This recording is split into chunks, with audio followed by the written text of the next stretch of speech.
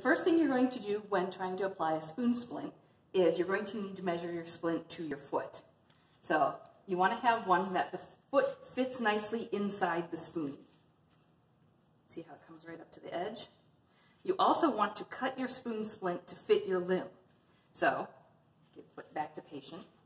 You usually put either a line or use one of the grooves that are already in there. You might need some sort of pliers or tools to go ahead and snap this off and break it off to fit your leg. We are not going to break this one because you guys are going to be using these for your own demonstration videos. Okay, so the first thing you're going to need to do is find your wound and place your first thing you're going to need to do is put your gloves on, like every good technician.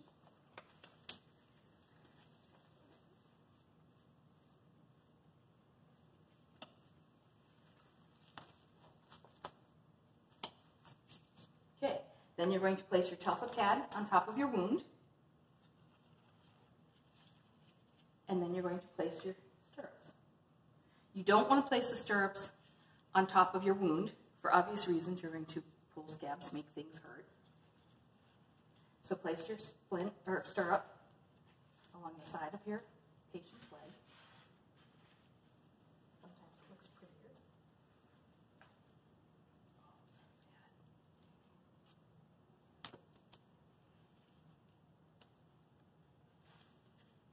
sad. Okay, that little tongue depressor that I was talking about, you're going to place right here. Because as we've observed, your tape likes to stick to itself. Okay, so now you have your stirrups started, Telfa pads on. You're going to use your cast padding, and you're going to start at the toes, and you're going to roll around. This is to add padding around your splint. The spoon splint has some sponge on it, some padding on it, but not all splints come with padding. You're going to want to make sure you roll your padding overlapping about 50%. You want to make it even. Wrinkles will cause pressure sores. If you notice how I'm rolling, I'm unrolling the roll around the leg. This is just an easier process for you. We're just going to do the whole thing.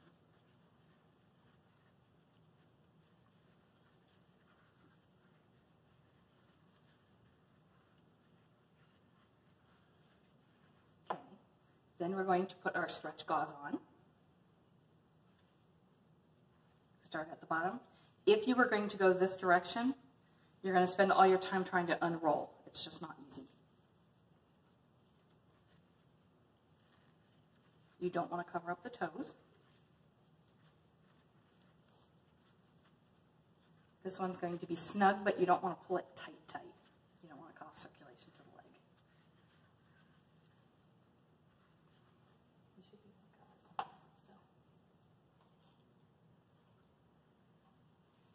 still. Then you're going to put your splint on. Then we're going to put more stretch gauze on. Sometimes you're only going to have one layer of stretch gauze. Sometimes you're going to have two. Again, overlap 50%.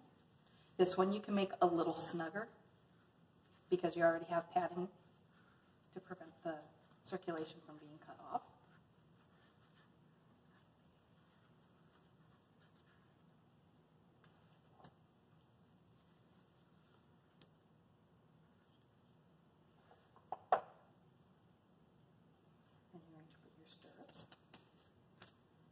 Unpeel it. It's sticky side on this side, not on this side. You're going to turn it and bring it up. Same thing for the other side. Turn it so the sticky side goes against the leg.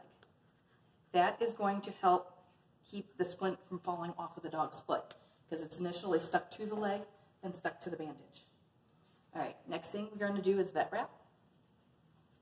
Start at the bottom.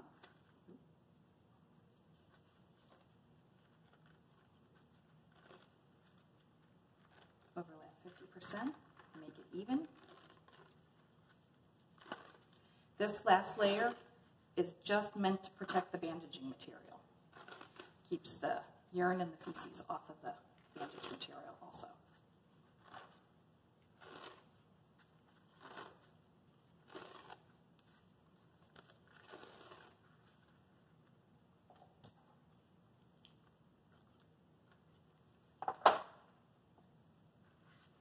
And your last bit is your elasticon.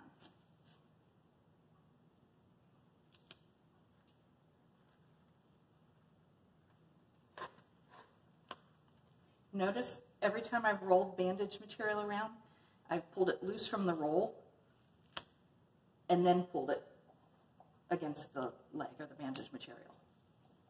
You don't want to accidentally pull it too tight. And there is your spoon splint.